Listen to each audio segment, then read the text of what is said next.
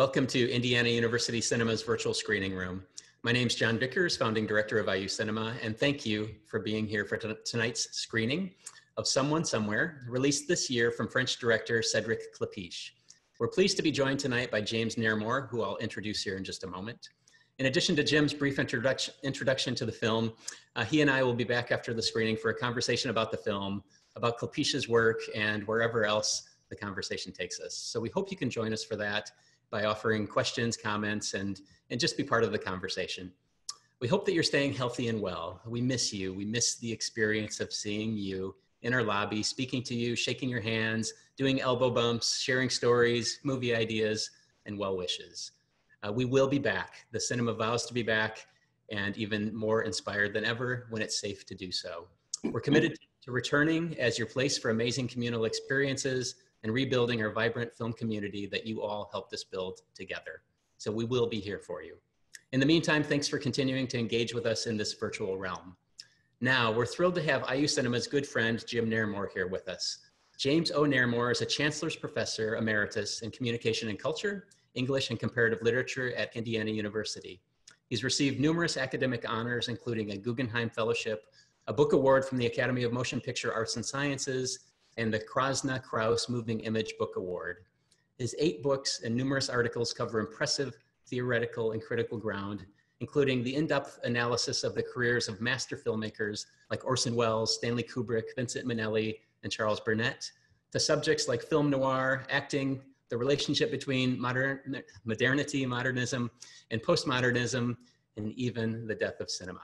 He's truly considered one of the preeminent scholars in the field of media studies. In addition to all of that, Jim was paramount in acquiring the collection of Orson Welles' papers for the Lilly Library, and one of the consultants and drivers for the justification of a university cinema at Indiana University, which ultimately led to the opening of IU Cinema. So please welcome our good friend, James Naremore. Hello, John. So we're going to see a film by Cedric Clapiche this evening. The first film of his I ever saw was in 1996. It was a film called When the Cat's Away, Chacun cherche son chat. And it was about a young woman named Chloe living in the Bastille area of Paris who gives her cat to somebody to babysit, and the babysitter loses the cat. So Chloe has to wander through the Bastille neighborhood, knocking on doors, speaking to a variety of people, some people of color, different ethnicities, some people straight, some people gay, looking for her cat. It gives us a tour of the neighborhood showing the changes Paris was undergoing, and gives us a sense of the multicultural aspect of the neighborhood. This film that we're going to see tonight, another Clapiche film, Someone Somewhere, also has a charming little cat in it that gets lost. But this film is both more opened out in certain ways and more closed down than the other film. It makes use of popular formulas. You could call this film a rom-com, a romantic comedy, but an unusual one with a little bit of a melancholy tone and a tricky way of organizing the plot. It could also be called, like other Clapiche films, a comedy of globalization. Clapiche once said in an interview, I'll read what he said. He said, "My films are about different people who end up being able to talk to one another." And that's certainly the case in this film. There'll be many things to talk about, but one of the interesting things is how this film plays now in a world that's cloistered and limited the way it is. So we hope you enjoy the film. Thanks, Jim. Yeah, and thank you all for joining us for this introduction. I look forward to the conversation. I do think there's a lot to talk about in this film, especially in this moment. So we hope that you can come back and join us for that. When I stop speaking here, you'll be able to access the link to our virtual screening room with Film Movement. There should be a URL after I'm done that you can go to, or you can go back to the webpage for this event and then access the URL there. We hope you enjoy Someone Somewhere, and truly, please come back if you can for the conversation. It should be fun, and be well if not. Take care. Thank you.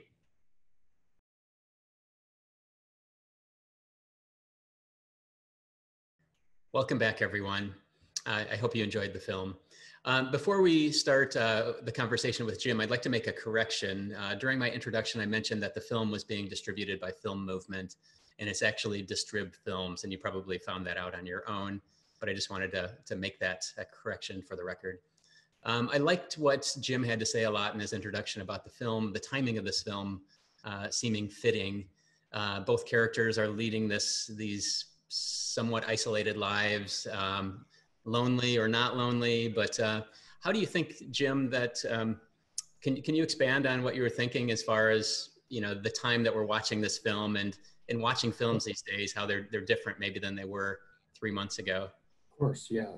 Part of the, if you imagine that the virus has never struck and you're just watching the film that way, then it's about some characters who could find each other and maybe even find a cat if they just look next door. Right. And instead they're caught up in a kind of digital internet way of contacting other people. The only open spot is the grocery store, and unlike that earlier pre-digital film, The Cat's Away, this seems more closed off. On the other hand, it's like the condition we're in today. In other words, we might have a friend or an important person next door to us, and we don't know because we're isolated. So yeah. I guess that's what I meant. Yeah. Yeah. No. I like that. There's a cut early in the film where we go from Remy riding the subway and watching people holding on to the handrails, and then there's the cut to the microscopic view of the cancer cells, and that cut has a different meaning. Of course. Yeah. It reverberates in a totally different way, doesn't it? Yeah. And I find myself actually longing when I see films like this. I mean, longing to be around people, and I don't know if you do. Sure. Well. Yeah, and I think that's what the film is about, isn't it? It's about the need to be around people. That's what the grocery store enables people to do. Although they just kind of wander in and out, we have to get to the dance at the end before people get together. Yeah, you're right. I think it is about that human connection that they're trying to find. And it's not as though they're lusting after it. I mean, but they have something missing in their lives. Yeah, that's right. Yeah. You mentioned that your introduction to Klapisch was When the Cat's Away, and that was same with me in '95 or '96. And I remember thinking that in that film and then subsequent films, he creates an environment where I would love to be. And maybe I saw those as a younger man. Well, to go to Paris, wouldn't we? Yeah. But even Barcelona for the Spanish department. But it just seems like life is vibrant in his films, and I don't know. Do you have that same kind of takeaway? Yeah, or I think Klapisch is very much interested in young people, and so they have a vibrancy that's very attractive. Yes, yeah. That's my short answer to your question. Sure. Maybe you have thought about it. There was a film critic, and I don't remember who it was, in the late '90s, wrote that he thought, it was a French film critic, and he thought that Klapisch was the most humanist of the French directors at the time, and maybe the freest. And his films are certainly playful. Yeah. Do you have comparisons to other filmmakers does he draw any comparisons for you? I haven't thought about that very much. I know that he's an admirer of Robert Altman because of the ensemble, and that ensemble work is most apparent in that trilogy of films, the Erasmus trilogy, they're called. Right. The Spanish Apartment, Russian Dolls, The Chinese Puzzle, I guess. And it's about the European Union's bringing together of young people for a year, required to sort of live together, and it's about the confusions, but it's multiple characters and that sort of thing. I think he embraces the idea of a global community. He's critical of it in some ways, but I think that's what makes him a humanist. Yeah, I think you're right. that trilogy especially, it does bring together, it's a number of students studying abroad in Barcelona in the first of the films, and I don't know how many different countries, but yes, they're all trying to communicate, they're all trying to understand each other's cultures and differences, and but then it carries forward.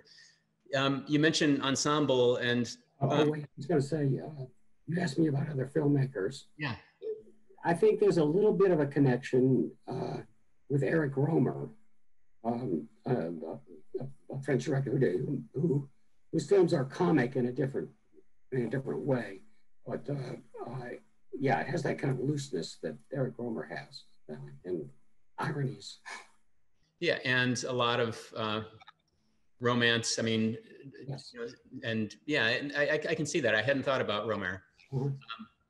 Yeah, I saw some comparison to Ozone, but I was trying to think, I mean, Ozone doesn't have many comedies. No, I don't see that myself. I'm not sure. Yeah. Okay.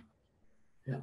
So thinking about the ensemble casts, and we'll talk about the Erasmus trilogy. So that spanned, I think, over 10 or 11 years. But he's worked with several actors throughout his films, and I don't know if I'll pronounce his name right, but Romain Duras.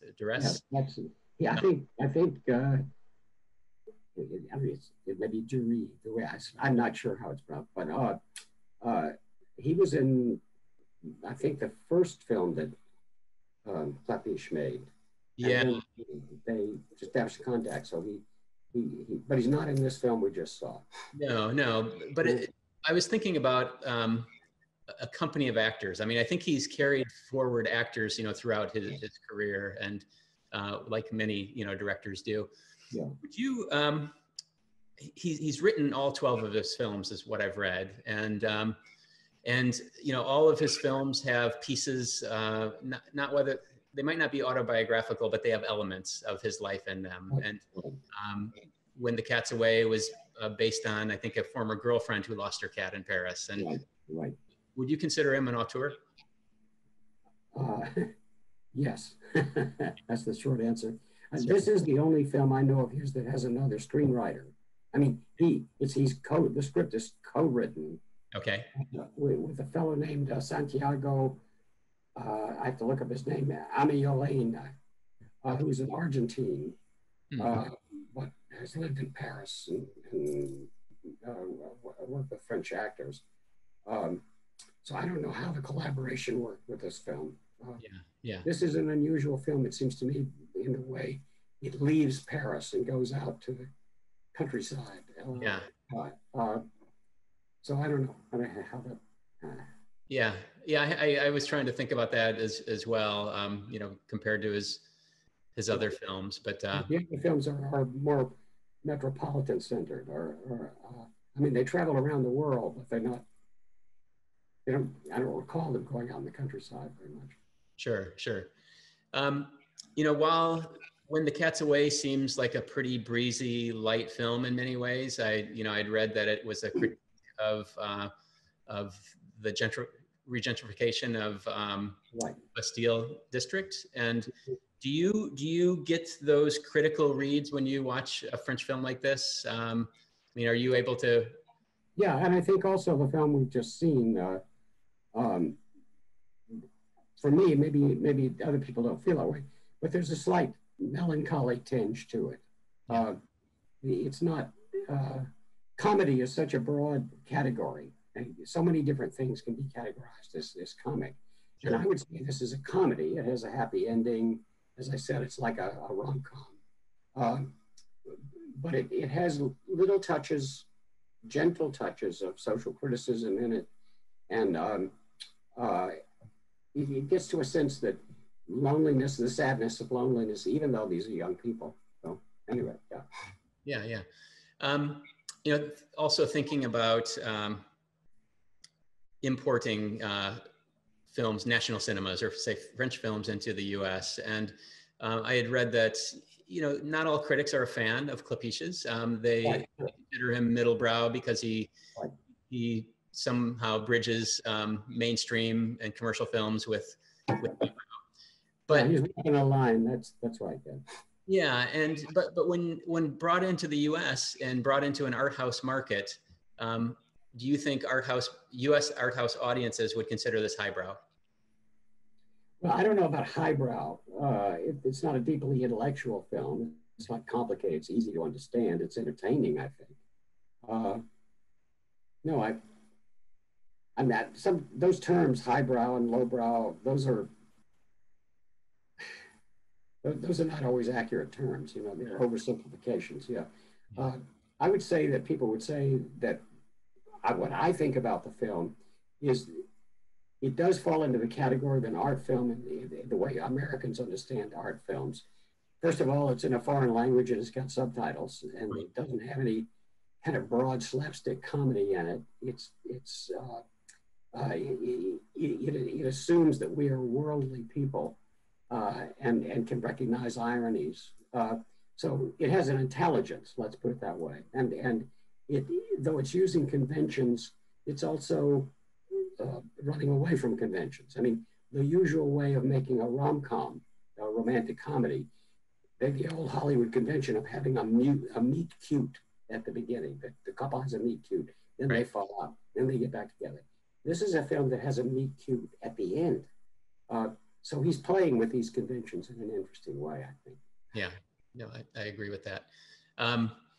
One of the trademarks of Klepicius films is, and you see it in, I've seen it in all of his films, I believe, is somehow he fragments the image, and whether it's done in montage and in the editing, or whether it's what he's looking through. But there are certain things that are maybe his trademarks, and I think that makes the strong argument for the auteur as well. Yeah, sure. Yeah. Okay, what else can we talk about this film? Let's see, or maybe we'll go to if there are any questions. There's a question for Mr. Naremore. What was your favorite aspect in helping to create IU Cinema? Meeting John Vickers, that was my favorite aspect. Yeah. No, and also the enthusiasm of the university president for the job. It went. President Robbie was strongly behind it, and so one felt this is really going to happen, and it's going to happen the way it should happen. Yeah. That that enthusiasm for it was apparent in all the faculty and everyone that I met, on my first visit here. I mean, you could tell there was a hunger for it. Yeah, I kept pinching myself. I couldn't believe it was going to happen. Yeah. Okay, let's see. By the way, thank you so much for doing this. I know it must be difficult for programming for the people in cinema in this period, but it's nice to be able to do this. Yeah, of course, I'd rather be talking with you on our stage, but this is something. It's a way to continue to engage our audiences, and there are some engaging. There's another question for you, Jim. Mr. Naremore, you said that the terms like highbrow and lowbrow and even art film can be misleading. How would you like to see film defined, or a film like this, say, defined?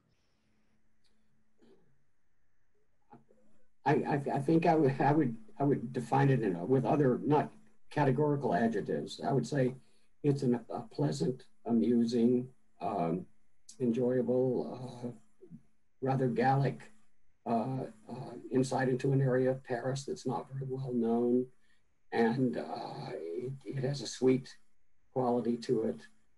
It's sophisticated, but it's sophisticated in a subtle way. So okay, it's not Bridesmaids. It's not it's not loud comedy. It doesn't make you laugh out loud. That's the way I would describe it. I mean, it's all right to call it an art film if one wants to, but sure. Okay, then there's another question. John, how did your vision for IU Cinema change over time? Who was asking these questions?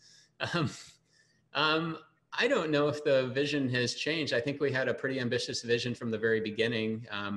I think the faculty, as I mentioned, who I met, had some pretty strong ideas of what they wanted to see, but they were broad and vague. The president had some strong ideas of wanting to see something grand, and and so I don't know if the vision has changed, other than I would say that in a very positive way, the programming has loosened up a bit. And so I think we've become more engaged in the community in many ways. And I think we've done things that have drawn more community members into the cinema, as opposed to a pure cinematheque. And I think that's been really positive. And I credit Brittany Friesner, our associate director, for the majority of that convincing and showing the value in doing so. And so, but I don't think the vision has changed. I think we've always wanted to be a place for really great cinematic experiences, and we say transformative, and I truly believe they can be transformative, and they are transformative. But I from the beginning, we've wanted to create cinema memories for people, and I think we have. And so, yeah, I don't think it's really changed much from the beginning. Sorry for the long-winded answer. Okay, question for both of us. What has been your favorite film to watch at IU Cinema? These are all IU Cinema questions. Jim, do you have a favorite film? All my life, because people know I love movies and write about movies and so forth, they always say, what's your favorite movie? Impossible to answer. But when I'm asking what I saw at IU Cinema, what really stands out for me, I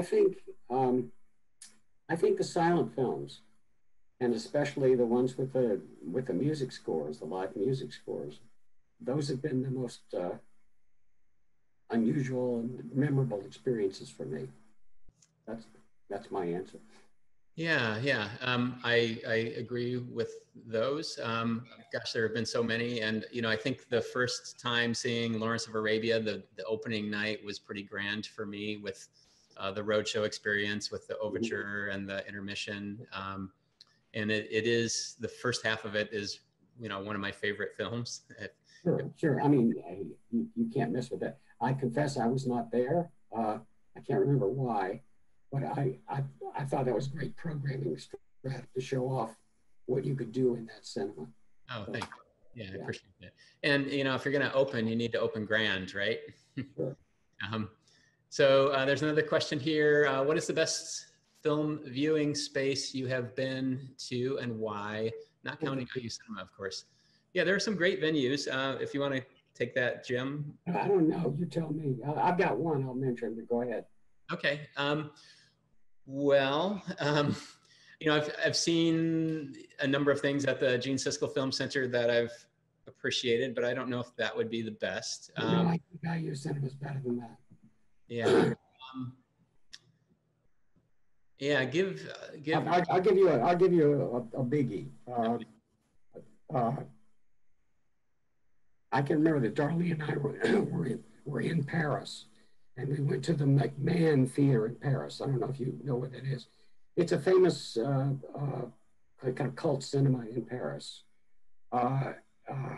and it's a huge old-fashioned cinema, with it's a gigantic auditorium and a huge screen.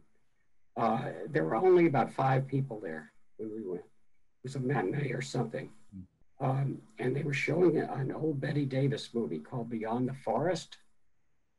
And it blew me away. It just blew me away. The size of the screen, this old black and white movie, a terrifically entertaining movie. And people came by at intermission, gave you a chocolate bar and stuff. Anyway. I've thought of 2, and one is the Virginia Theater in Champaign-Urbana, and it's a beautiful movie palace, and it's not always set up this way, but for Roger Ebert's Film Festival, they bring in gear and technicians, and the technician James Bond projected a 70 millimeter print of Lawrence of Arabia there. That was an amazing experience. I bet, yeah. And then I would have to say, and this is just a unique film going experience, but the space made it so, was Grant Park in Chicago, when they used to do their Chicago Outdoor Film Festival. 36,000 people and myself watching. It was a pretty amazing experience. I can remember going in, again with Darlene, to a theater in LA. Now I'm going to blow it because I can't remember exactly Whereas, like, but once again, this was a modern theater, gigantic, gigantic, perfect sound, perfect image, and they were showing just a kind of an ordinary uh, comedy, but it was the theater was just so good. Yeah, yeah, yeah. There are good ones. Oh yeah, they were. Darlene just reminded me they were showing the Addams Family. Okay. But again, there was only about two of us in the whole theater, Yeah. so that made it kind of really. I don't picture you watching the Addams Family, Jim. Really? Oh, come on! I got pretty broad taste. Okay. You think I'm a big intellectual, but of course I am. But no. It's funny. Here's a question. Let me tell you. I'll give you a little. I'm going to give you a.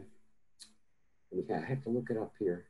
Oh yeah, one of the actors in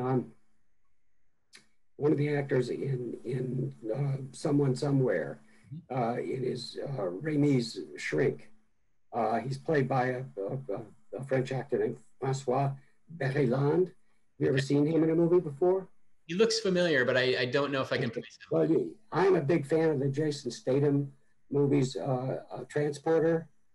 Yeah. He plays the cop in the Transporter movies. Anyway, so I want to show you that I'm a lowbrow too. Okay, sounds good.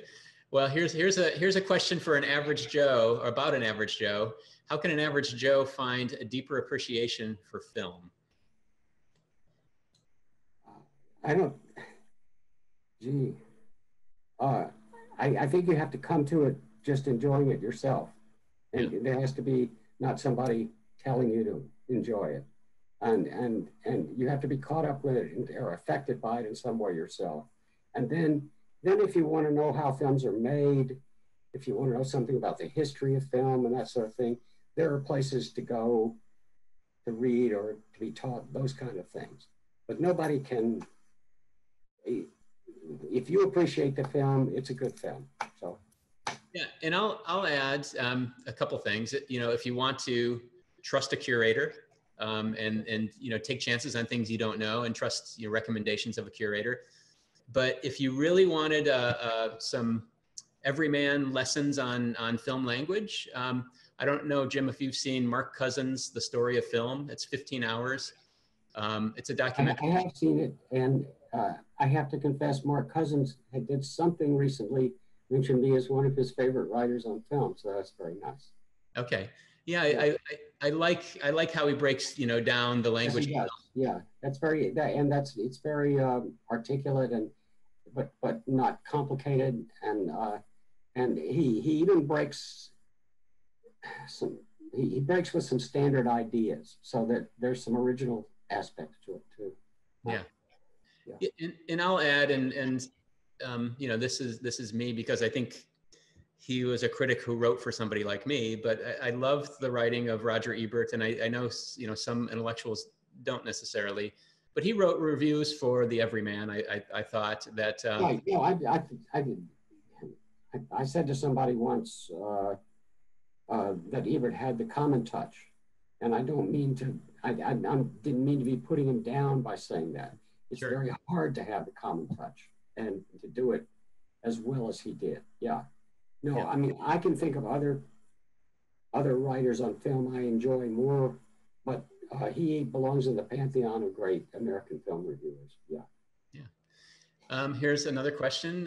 What are ways to make independent film, art film, or highbrow film more accessible to the general population who might normally just see Hollywood blockbusters? I think we do everything we can to make people be able to see them. You know, you're living in a world of home entertainment today, where you know you've got Amazon and Netflix and so many other platforms with huge libraries of films. And you've got the Criterion Channel you can stream, and you've got IU Cinema. You just have to be curious about these films and check them out. And if you like them, great. If you don't, yeah, then you know. Yeah, and I would go back to, you know, it doesn't have to be IU Cinema, but I would find people you trust, you know, for recommendations and curation. Sure. You know, in this world, in theaters last year, there were about 700 films released theatrically, So there's no way you're going to see all those films, Of course not. let alone try to, you know, watch any repertory or classics. Absolutely. And so somebody has to help you sort through that. Yeah. I had a gig once yearly with Film Quarterly, picking my 10 favorite movies of the year and writing about them.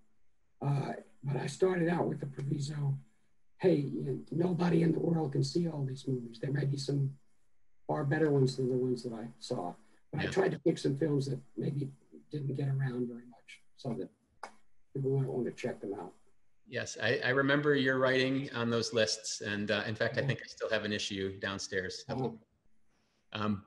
So here's a question. A common issue in the arts right now is determining if physical spaces are going to lose their importance as services like Netflix rise up. What is your argument against doing away with theater spaces or even for increasing? Oh, so yeah, what's the argument for either doing away with these or even increasing these spaces? I mean, I'll start, but certainly, the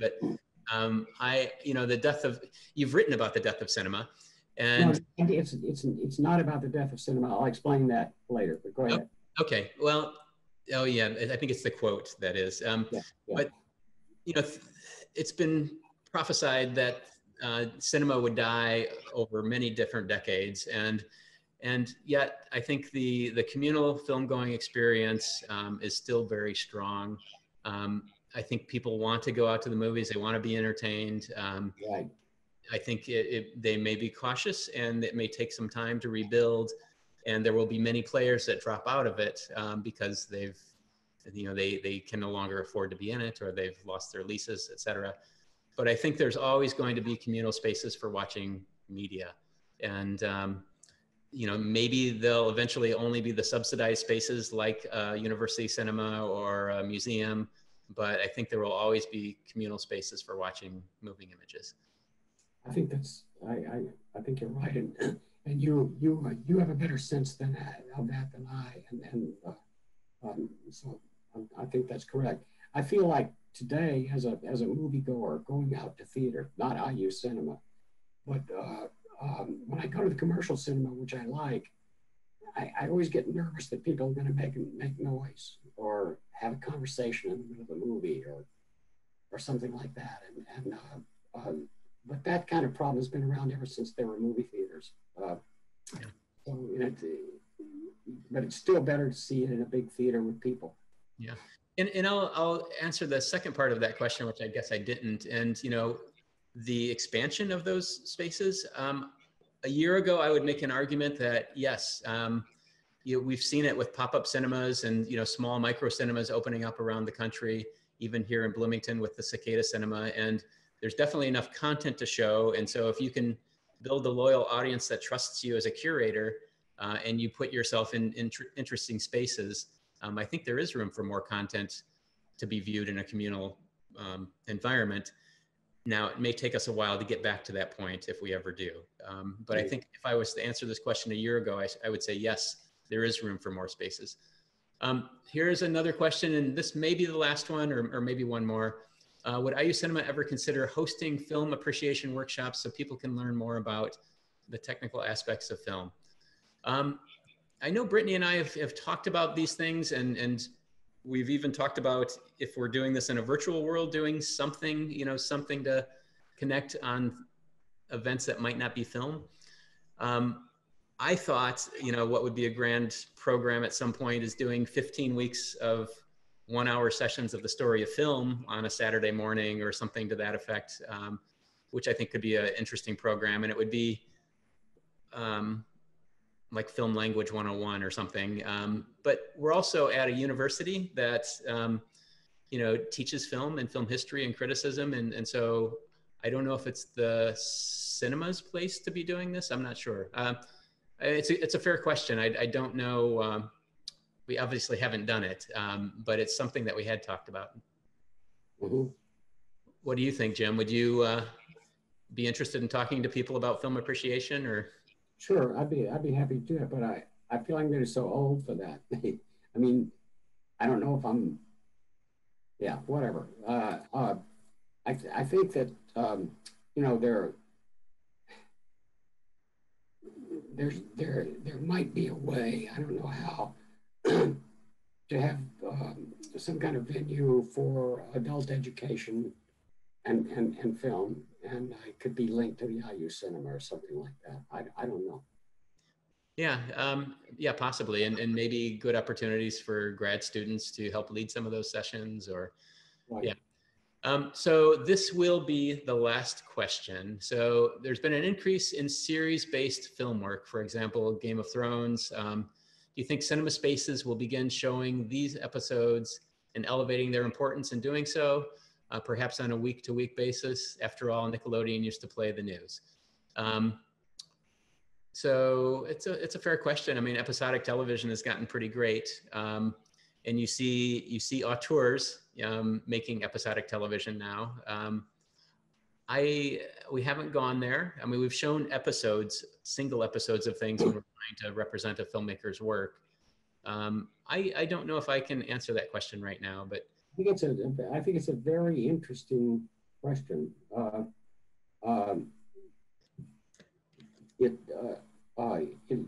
To do that would be to challenge the model of what a cinema is.